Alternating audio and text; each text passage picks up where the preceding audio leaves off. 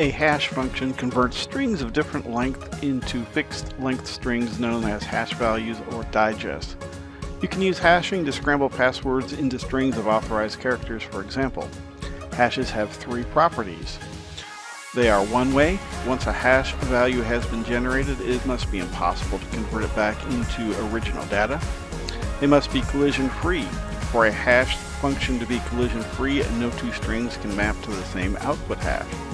In other words, every input string must generate a unique output string. Computation must be lightning fast. If it takes too long for a computer to compute hash values, the procedure is not much use. Hash functions must therefore be very fast.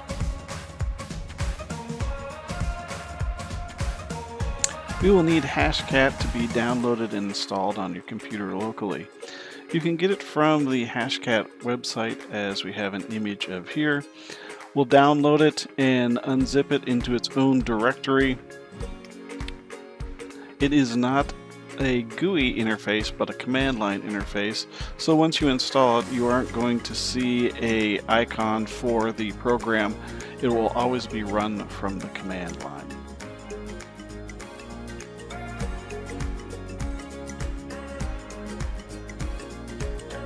Hashes are identified by a number in hashcat. You can retrieve the number from the hashcat website. In this example, we'll be using the MD5Hash, which is identified as number 0 on the hashcat website.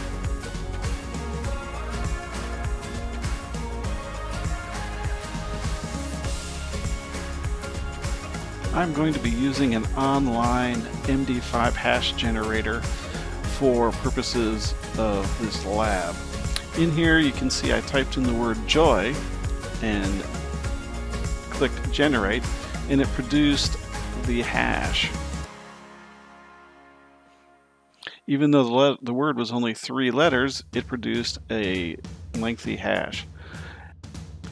In the second example, I'm typing out a much longer string of characters and then clicking generate, and you'll see that the hash is exactly the same length as the word joy. So this is a function of a hash where it produces the same length answer every time. Now I'm going to type in the word hockey, click generate, and this is the hash that I'm going to use for our lab. I'm going to copy that, and I'm going to open a notepad, and I'm going to paste it into the notepad, and I'm going to save it into the same directory as my hashcat.exe file.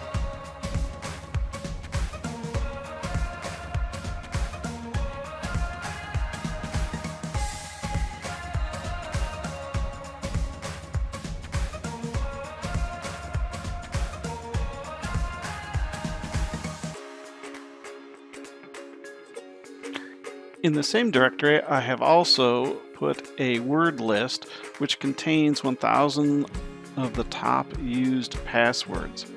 In this list, the word hockey is actually in that, and this is the word list we're going to use with hashcat to discover the password.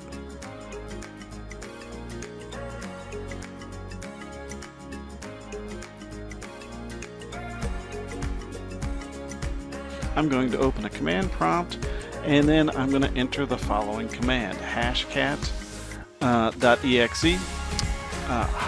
-m, which stands for the mode. I'm going to use 0, which is the MD5Hash. I'm going to use attack mode 3, which is going to be called brute force, so it's going to iterate through the list. I give it the name of the file, /hash.txt, and the wordlist.txt that I want to use to break that hash. I execute the program. You can see it running here, and in a few seconds it will give us the solved hash. There it is. You can see up at the top it has the hash, a colon, and the word hockey. So this hash has been solved by hashcat. In the second example, we're going to use something called a mask to solve the hash. In this case, we're going to run the same command, so hashcat.exe -M, so the mode is again going to be MD5, which is 0. Attack mode 3, so it's going to iterate through all of the possibilities. And now we're going to tell it to use a character set.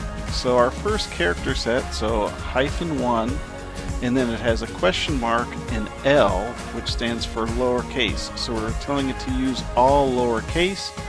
We do know that the hashed word is all in lowercase. The class hash.txt is our file containing the hash. And then behind that we have a series of question marks and ones. Each one of those is a placeholder for the characters. So we have 6 of those representing 6 characters that we all know is all lowercase. And we'll hit the enter key and run it now.